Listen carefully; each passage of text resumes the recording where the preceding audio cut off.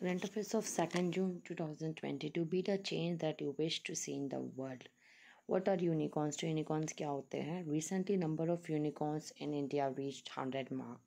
Okay, तो total valuation जो unicorns का USD 330 billion over 25 lakh crore. तो एनुअल ग्रोथ की बात करते हैं यहाँ पे क्या रेट जो इंडियन यूनिकॉर्न्स का मोर देन US UK जो बाकी अदर कंट्रीज में. इंडिया बन गया है member to the third become the third largest startup ecosystem world US and China के. बट इम्पॉर्टेंट यूनिकॉर्न्स क्या होते हैं? प्राइवेटली ओन फार्म है with the market capitalisation more than USD 1 billion.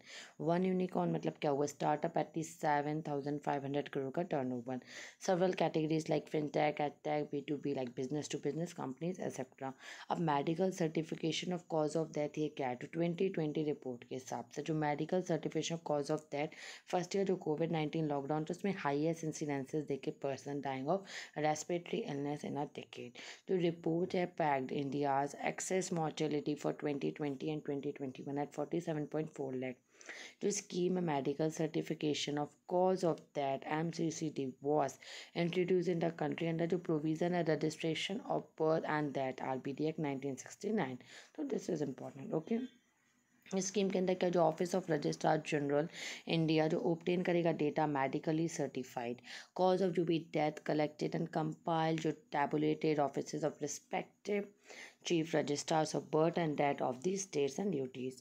Next है सेला मैकेक की बात करते हैं तो एक न्यू स्पीसीज है old world monkey recorded from the कहाँ से? Arunachal Pradesh. It is important किसके बाद उनको इनाम दिया गया? सेला पास के बाद. तो जो न्यू स्पीसीज है इसका नाम सेला मैकेक 13,700 feet above the C level closer to the Arunachal मैकेक. तो ये क्या है? सेला मैकेक का tell longer than the Tibetan मैकेक and Assamese मैकेक Arunachal and the white चीक्ड मैकेक but shorter than the bonnet मैकेक and टॉग मैकेक.